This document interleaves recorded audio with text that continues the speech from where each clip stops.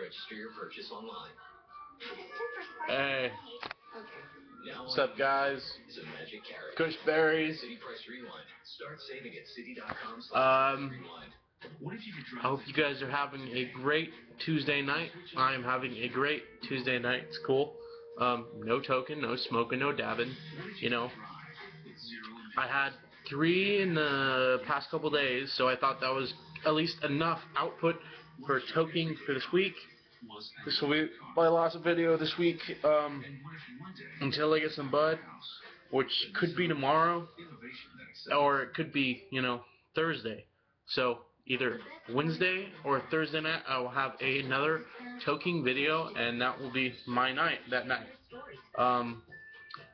Question of today: what is your favorite, what is your favorite strain to smoke? Out of all the strains you smoked, whether it's a Kush, Indica, well, that's one of the 3 plants.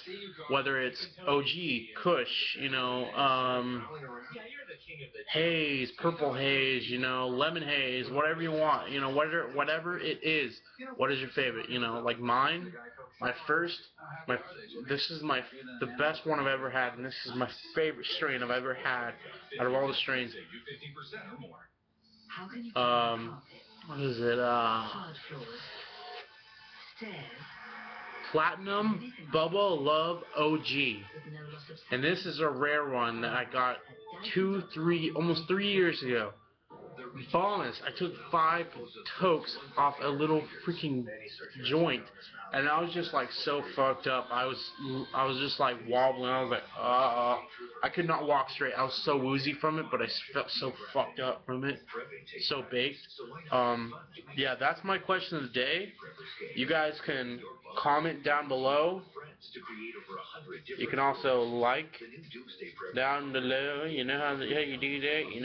Like that shit, motherfuckers.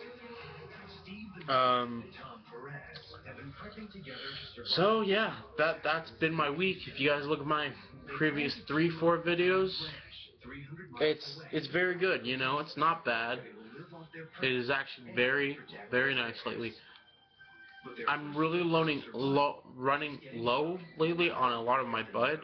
So when it comes to me spending, everyone knows this. Everyone who makes a video knows they have a budget they have to deal with. How are they going to afford their meds this month, or some people just have to pay for other stuff ahead of that. That's not my first priority of each month. But it is something I have to, eventually I'm going to have to put it in my head. Okay, I haven't smoked in 2, maybe 3 weeks, just saying, and I'm like, alright, screw it, I've got to get, a couple good grams for this week, just so it helps me out. And that's what you try to do, and that's what I'm trying to do. And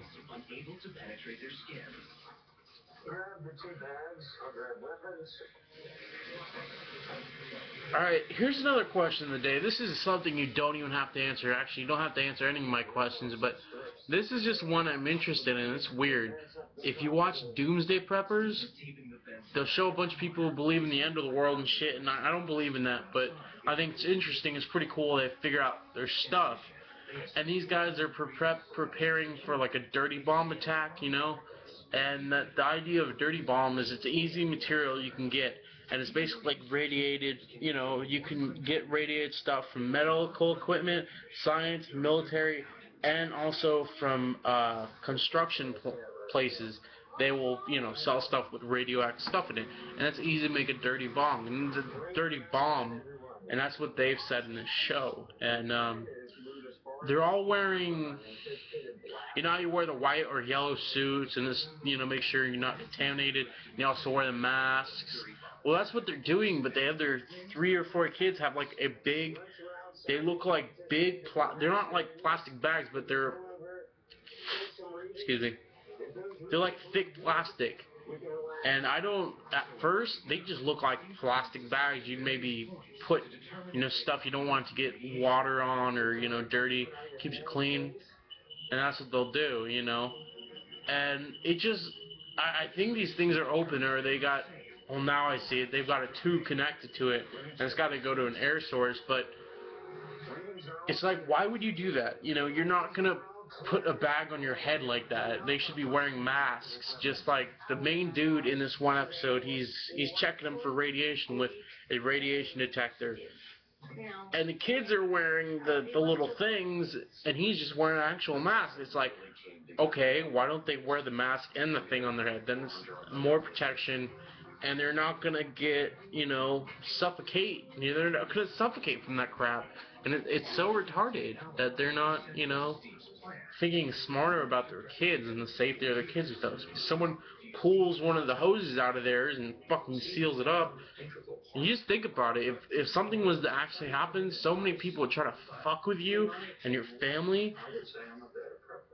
And when it comes to, like, they come around behind the kids, all they have to do is rip the freaking hose out. It's one rip, one pull the back of the freaking thing, and you suffocate those kids, and that's it. You know, I'm sorry, I know it sounds harsh, but that is how it is. So that's how it is, you know. But good show if you like these kind of shows. Alright guys, Cushberries, I have to go, you know, get some work done. Tomorrow or Thursday I will have a toking steamroller video. I'll try to get up also a dabbing video either tomorrow or Monday, and I'll just do that off my camera phone. I already did one yesterday, my friend just blowing out his dab. I'll have one of a dab. Alright, guys. Peace!